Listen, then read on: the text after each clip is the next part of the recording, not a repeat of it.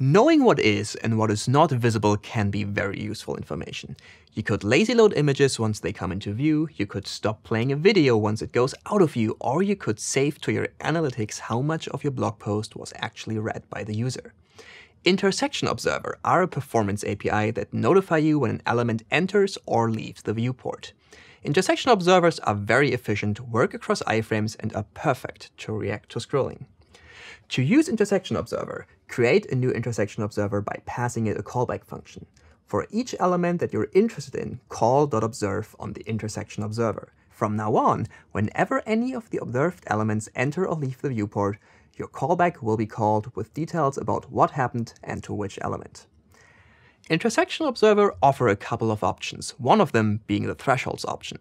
You can set the threshold option to an array of numbers between 0 and 1 to get multiple notifications per element. For example, if you set the threshold option to 0, 0.33, 0.66, and 1, you'll get notification not only on entrance and exit, but also when 1/3 or 2/3 of the element's area are in view. For more information on the use cases and options, read my article in the description below. Bye! I am a true artist, and my work just convinced you of that. So if you want more, you should subscribe to this channel.